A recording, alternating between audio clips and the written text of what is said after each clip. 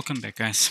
So today we will install the ADXL345. In the last video we have set it up the probe, the induction probe. I'll show you how to configure the induction probe, and today we will try to install the module ADXL345 accelerometer. So for this I have made a small support here to place the module. This is the module I ordered.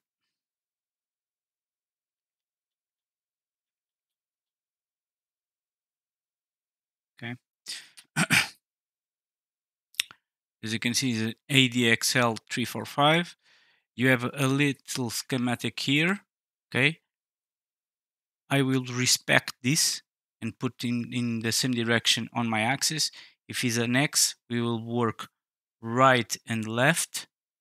So I will place this in this position for the X. Okay. I will try to respect this. The pinout for this board. This is not from Bigtreetech, so I have to find out the pinout, the correct pinout for this board. The pins, the description pins that are in the manual are not the same, so I did have to find them how to connect them. And for that, I have made a small schematic that I can show you. I placed the schematic on my GitHub. It's free for everyone to check out. Repositories, Manta M4P. In here you have ADXL connection diagram.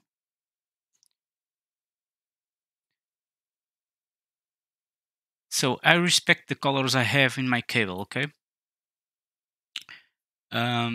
This first part is the one that is on the Bigtreetech manual for the accelerometer. They sell this version here, but I ordered this one locally here in Portugal, so it's faster to get to me.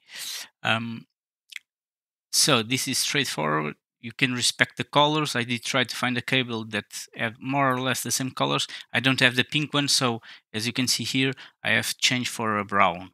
Okay. On the left, you have the SPI one. It's where we're gonna connect the module. But please take a look at this. At the two first pins, one are 5 volts and the other is ground. The last two pins, one is 3.3 volts and another is ground. For me, my module supports from 3.3 to 5 volts. Okay, I have connected to 3.3, but I can easily connect to 5 volts, no problem there. But I know that there are some modules in the market that only support 3.3 volts. If you will connect to the Manta, take a look to these pins, because otherwise you will broke something. Okay, so avoid that. You have there the schematic, so you can refer to the correct pins. By the colors you can understand what pin is what, and connect directly to your module. You have this on my GitHub page, so I will let the link on the video description. If you want, go there and download the file or check the file. Okay. So for that we are good. Let's connect the module.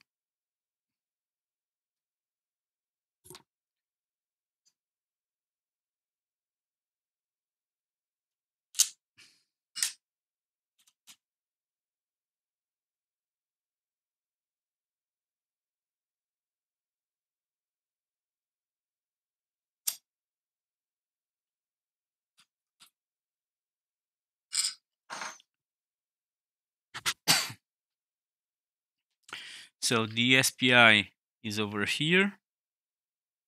Okay. My plus 3 volts is there. By the way, I made this connection here.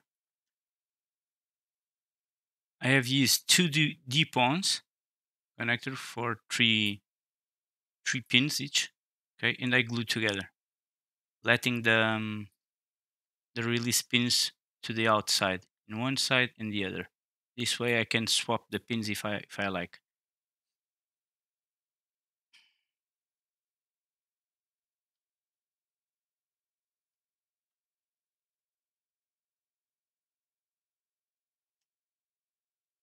Okay, everything is connected. The Z-axis, we will use the Z-axis. Sorry, the X-axis. We will use the X-axis for this demonstration. So let's boot up the board.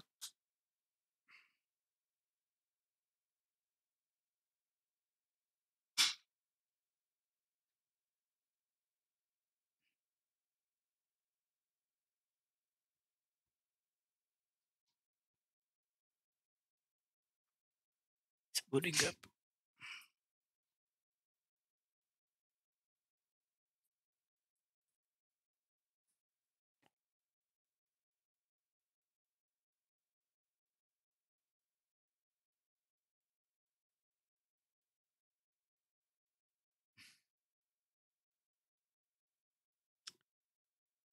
Okay, it's already up and running.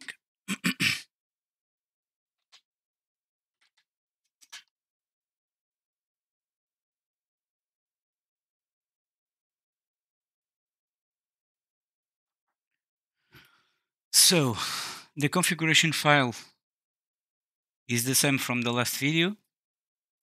Okay, I have changed from the name of the configuration file we were using before in copy the content to the print configuration file,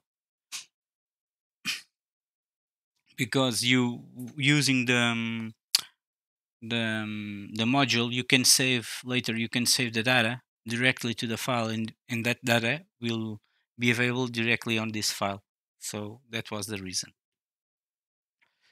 Okay, so in here I have created this commented text just to know where I will place the information for ADXL.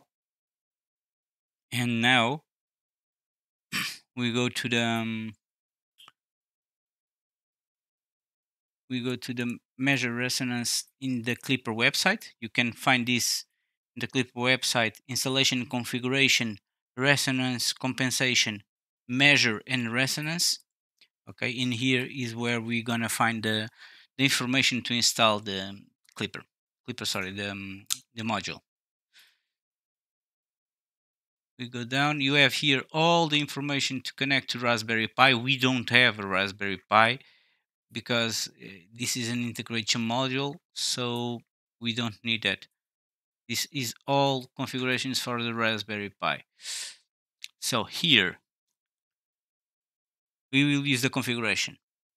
So we need this function here, MCU.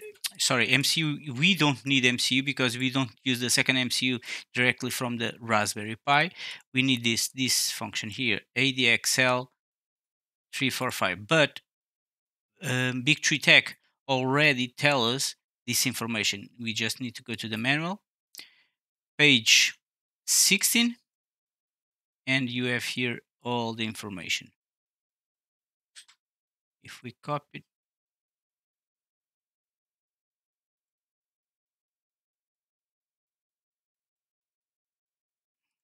I have closed the website.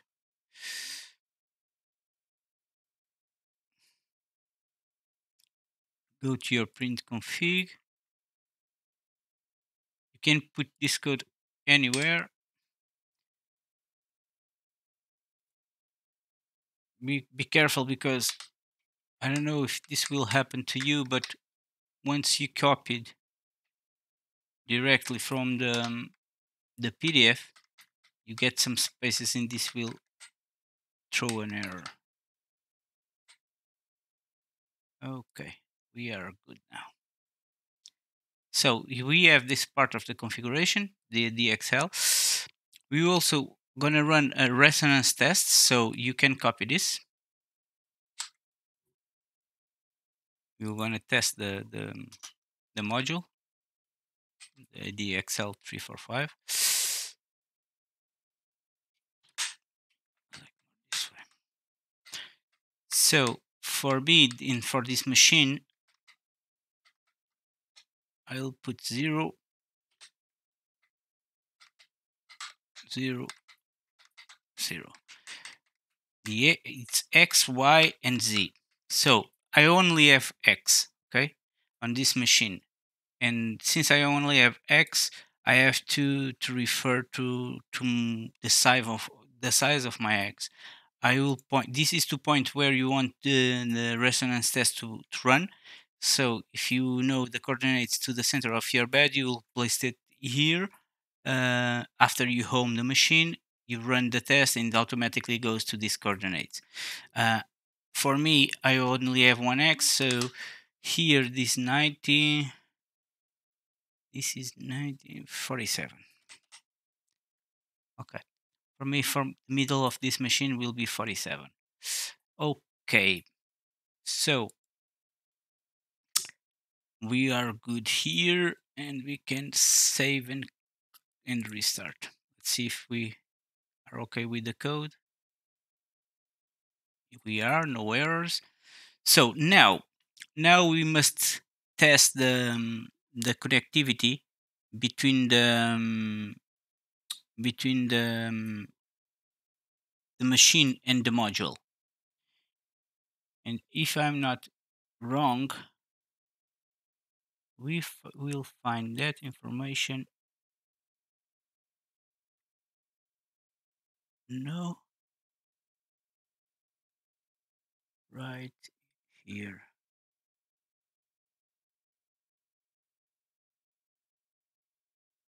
There we are. Okay, so we're gonna test the connection to check if the setup is correct. You have to run this code, this piece of code here. Accelerometer query. You can copy this. Go to your console. Let's clear all this information and let's run the code. Okay, so we have some data here. This means that is working. Okay, this is working. If you don't get any data here or an error, you probably have something that is not connect correctly. So it can be a pin that is not all in, or some bad connection. You have to check all that. But yeah, if you have everything correctly connected, this means that the board was able to communicate directly with the ADXL. Okay, so we are good here. Now, if we go a bit down, measure the resonance. So this is what we want now. We want to test and see if the module is working properly. So for that, and we only have one axis, okay, one module for this axis. So they tell you here that you can run the test resonance here. So let's copy this. Let's go to the console. Sorry, we have to home first, but it will inform you. I will show you. There it is. You must home first. So we have to home the x-axis. Okay. Console. Let's run now. Let me show you. So it's moving, but in the video you will stop watching the. For you it appears that will stop, but it's not stopping. It's continue to work. So I will show you that in a sec. Okay, let me pass it to the screen. As you can see, this is moving. It's making the test. This will goes until 133 hertz. This will take a bit. Let's wait.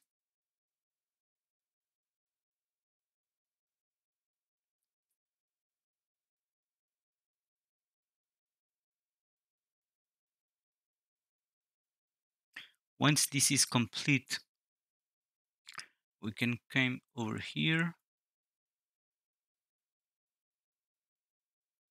Let me just check one more thing.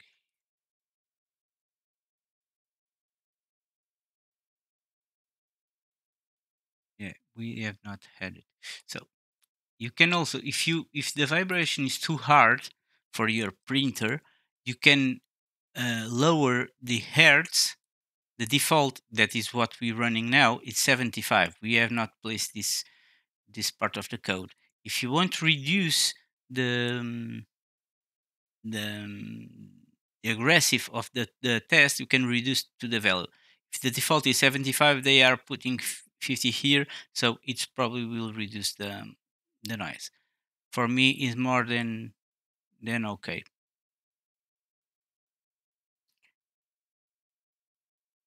Then we can take a graph like this, if you like, to see exactly what the test results are, and we will do that in a second. You'll need to use this piece of code here. I will copy this and place on my notepad.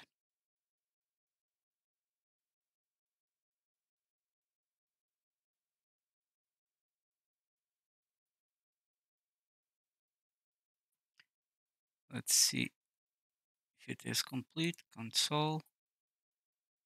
It's complete. So it has built the file, the CSV. You can confirm this file in here. You open WinSCP. You go to the root of your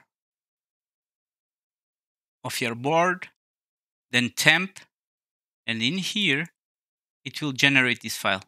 Okay. Once we get this file, we can now try to make this graph over here.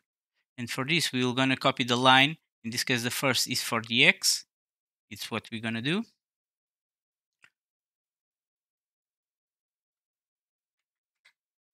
Okay, this was test resonance. So for the test resonance,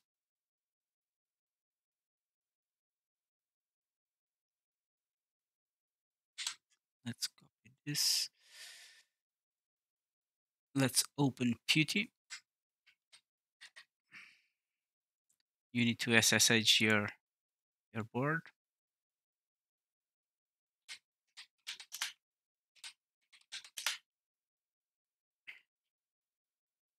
And you came to the website, you will copy this line, the X.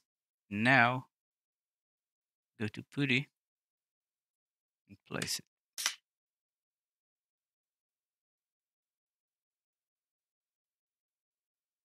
This will take a moment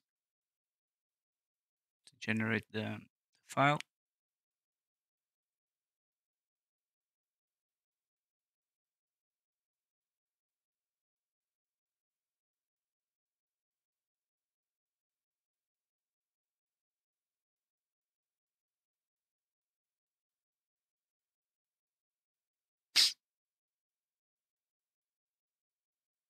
Okay, it's done.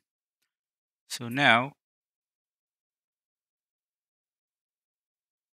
if we go to the WinSCP and refresh, we now have a PNG now here. Yeah, we know. So let me copy to my desktop.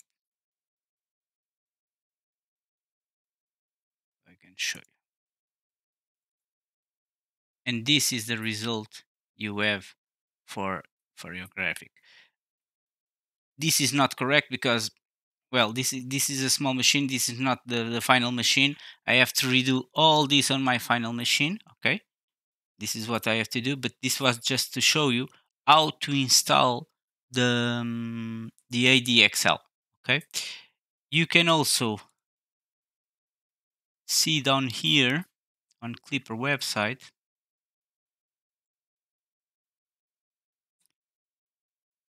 that you can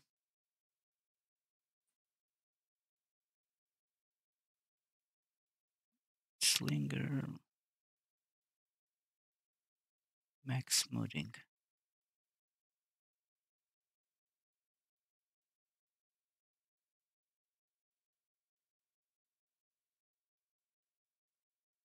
Sorry, I have passed.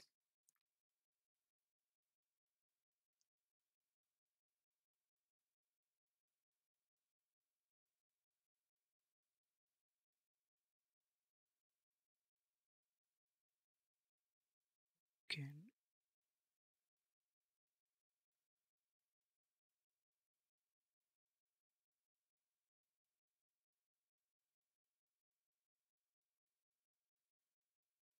It's here.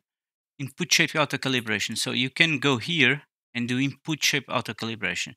To do this, you only need to use shape calibration and then say the axis you want. In this case, I only have one. Okay. And from there, you can then do the auto calibration and save the configuration. I will show you that. And you can go. Let's clear this. If you go to the exclamation mark here, if you place shaper calibration, now axis equal to x, and we'll start the same process. You can see that is moving.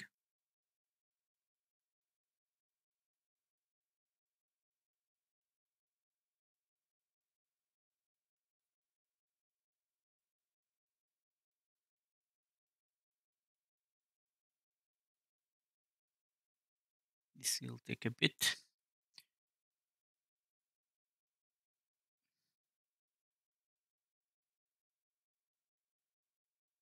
Sorry.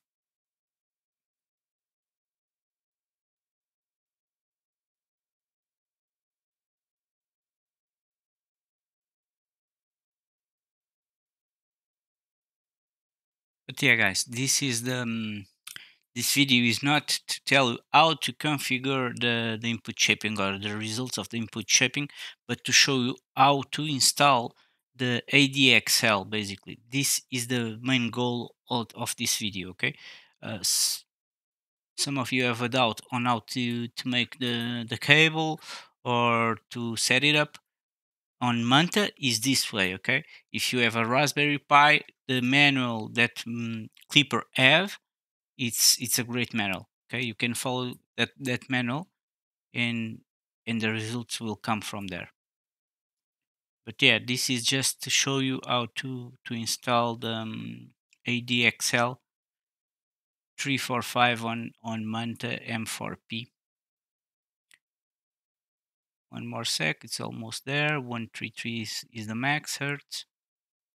140, 150. Come on.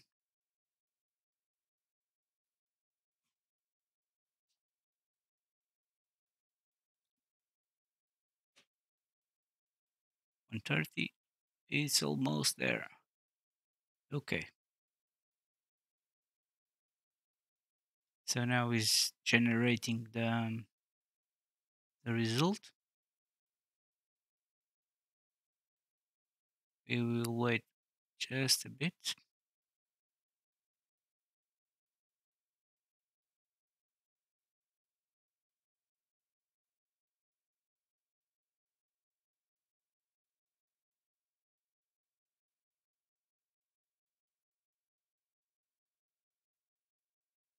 Okay, it's done. So the last line, it tells you to save the configuration. You can use the save underscore config. Okay, but down here you can see all the options they grant you. Okay, everything is here. So all the results are here. Recommended shape type X 3 hump underscore A. This is the type. 74 megahertz. Sorry, hertz. And the speed are here. Acceleration 4000. So you have here the result. You can as they recommend, no, but as they say here, you can do save underscore config, and this will automatically save the recommended that attention, that this will save the type and the frequency, but will not save the acceleration. This you must place manually. Okay, if you go now to the machine print config, go all down, this is the save we've done. Okay, so the acceleration is not here. Of course, you can copy this and place up there, or you can place it here in this piece of code, for example, in here. You can place it here, and that way you can set the values manually. Okay, but this was automatically done by the code. I don't know if this is good or bad. I have not tried it yet. I think I have covered everything for the board and the sensors that we can do outside of the machine. And now I will disassemble my old machine, print some parts, new parts I need for the machine, and I need to design the case for this board, and only then I will install this board on my machine. But yeah, I think everything was covered here. If you have any doubts, as usual, please contact me on the video comments. Don't forget you will have the GitHub link to check the pinout for the ADXL and to make the cable. Yeah, it's all, guys. If you have any questions, please tell me something on the video comments. Thank you for coming. Bye bye.